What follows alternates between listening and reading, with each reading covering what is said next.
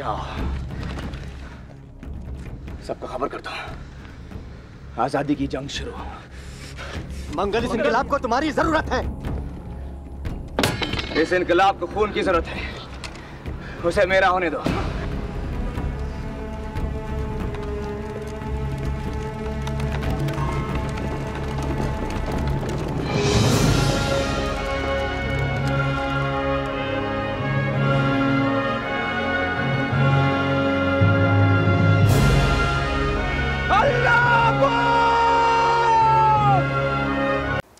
So could you identify the role that Amir Khan was seen playing in the last video we just saw? Well, he played the role of Mangal Pandey. Mangal Pandey was a soldier in the Bengal regiment of the British Indian Army. But why are we suddenly talking about Mangal Pandey?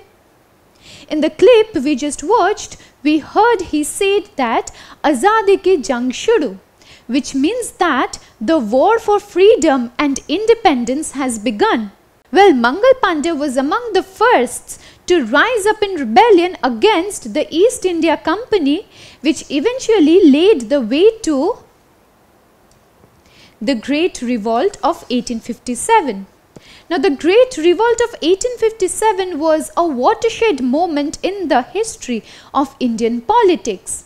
This is because this was a war fought by the Indian masses against the East India Company's oppressive rule and policies.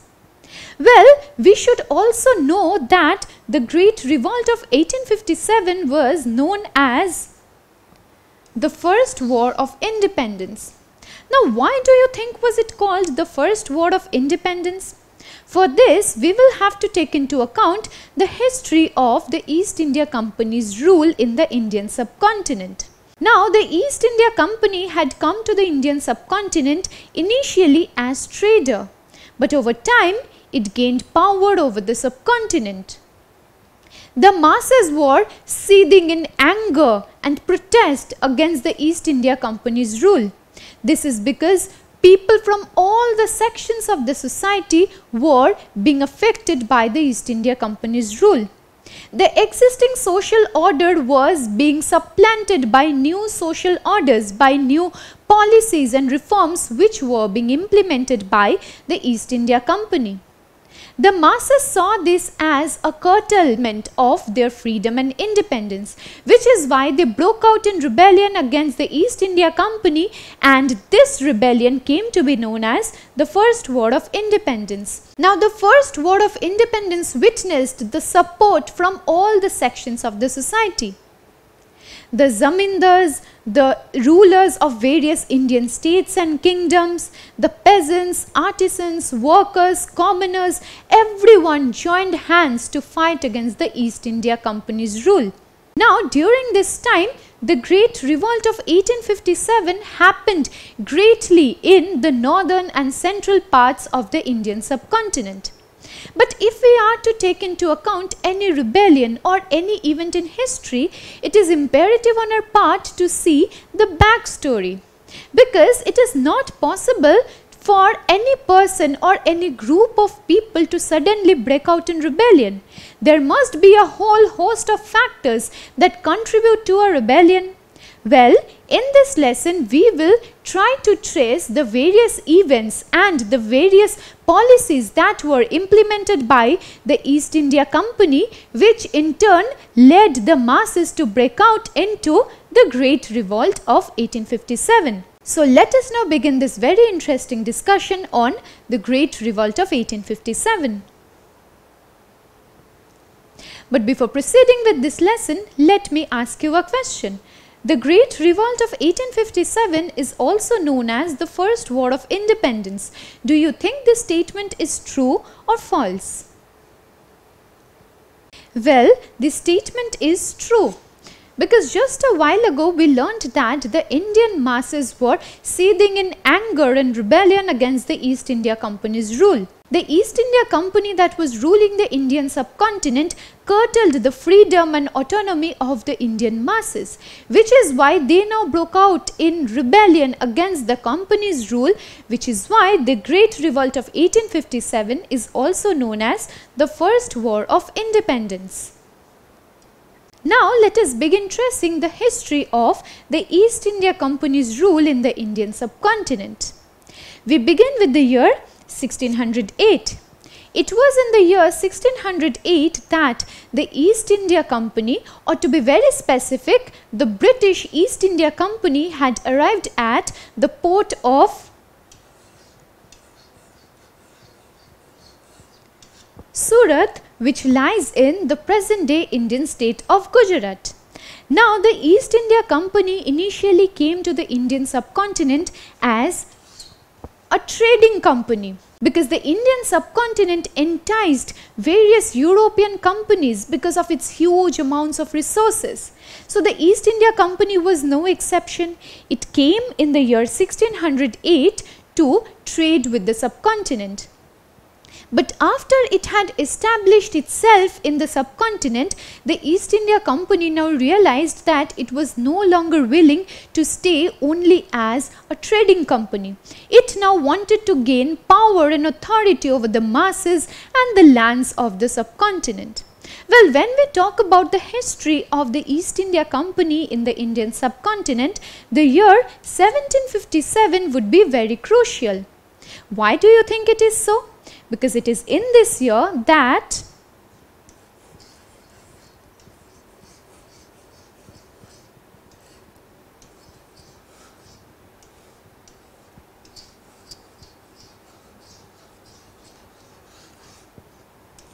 the Battle of Plassey was fought.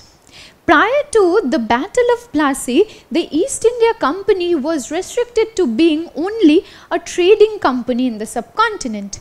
But after this Battle of Plassey that was fought in the year 1757, the East India Company now started assuming power over the land.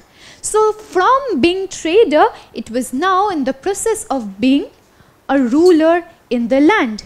And when the East India Company was firmly establishing itself in the Indian subcontinent, the Indian masses were losing their autonomy and independence. Because all the East India Company wanted to do was gain power. It was wanting to gain ultimate authority over the land, and it was in no way willing to let the Indian rulers, zamindars, talukdars have their own say and autonomy. So this was a major transition that happened in the course when the East India Company had come to the Indian subcontinent. Now after the Battle of Plassey, the East India Company now started implementing many reforms and policies to colonize the land. But a very important thing that we need to keep in our minds is that the East India Company was here to maximize its profit. It was wanting to drain all the resources from the subcontinent so that it can carry back as much as possible to Britain. And in this way, India's resources, wealth and everything were being drained. So the East India Company was now implementing many revenue systems, and all these revenue systems were meant for the maximization of its profit. So now we will be tracing this century, that is from 1757 to 1857, and briefly learn about the things that contributed to the revolt of 1857. Just a while ago we mentioned this very crucial point that British policies and laws adversely affected several sections of the society. Here we see the rulers of Indian states. Well, the rulers of Indian states were losing their autonomy when the East India Company gained its power and authority over the lands and the people. So these people, as in the rulers of various Indian states, were severely affected by the company's rule. Then we come to the traders. Well, the East India Company had come to the Indian subcontinent as traders, as we just mentioned, and it wanted to control the trades that were happening in the land. And so the native traders who were performing various kinds of trade activities in the subcontinent were no longer being able to do so, because trade was now under the control and power of the East India Company. So these traders were also affected. Then we come to the peasants. Well, peasants have always been the ones who are severely affected and the worst hit of any rebellion, of any calamity, and this was no exception in this time as well, because the Indian peasants were forced to grow only those crops that the East India Company wanted to be produced in the subcontinent. And so the peasants were severely affected by this. And at the same time, the British policies and laws also introduced many taxes. So these peasants who are already very poor were having to pay very high taxes so as to contribute to the revenue of the company. And in turn, these people were affected by the company's rule. Then we come to the artisans. Well, these artisans were no longer able to produce the goods that they have been doing for many centuries, because these artisans were no longer able to produce goods which they wanted to do. They were also under the control and diktat of the East India Company. And last but not the least, we see the zamindars here. Now the zamindars have hereditarily enjoyed power over the lands in the subcontinent, and as the East India Company became a ruler over the subcontinent, these people also lost their traditional access and rights over the lands, which is why all these sections of the society were being affected by the company's rule. All these people's lives were put to jeopardy by the British East India Company, so to speak. But prior to the year 1857, the Indian masses were breaking out in very local rebellions and movements. The East India Company witnessed many local movements and uprisings by the peasants. At the same time, the zamindars were also revolting. The rulers were revolting against the company's rule. But a very important point that we need to keep in our minds is that all these revolts and uprisings were very local in nature.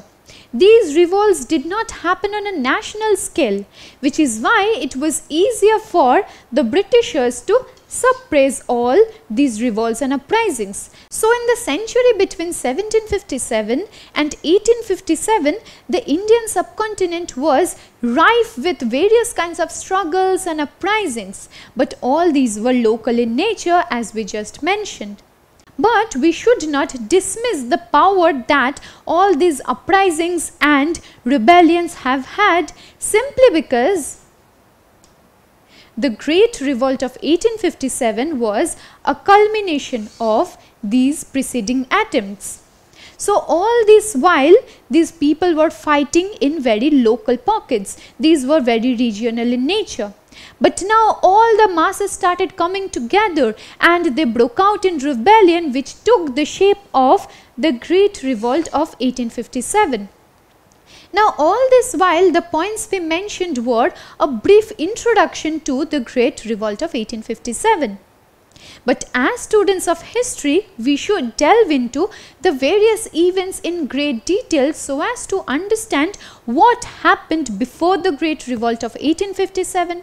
Our subsequent lessons will be devoted to tracing and understanding the various events that culminated in the Great Revolt of 1857, and we will also discuss the course that this first war of independence took over time. Don't forget to subscribe to our channel and hit the bell icon. You can also register for free at DeltaStep.com or download the DeltaStep app to learn one-to-one with our amazing teachers, or to get access to all our 5,000 plus amazing videos as per your school syllabus. Master each topic with our adaptive practice technology.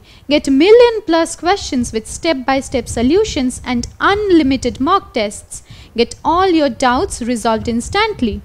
Learn via games and win amazing prizes like PlayStations and iPads. So at DeltaStep, learning is not just fun and easy, it's rewarding too. So register for free now.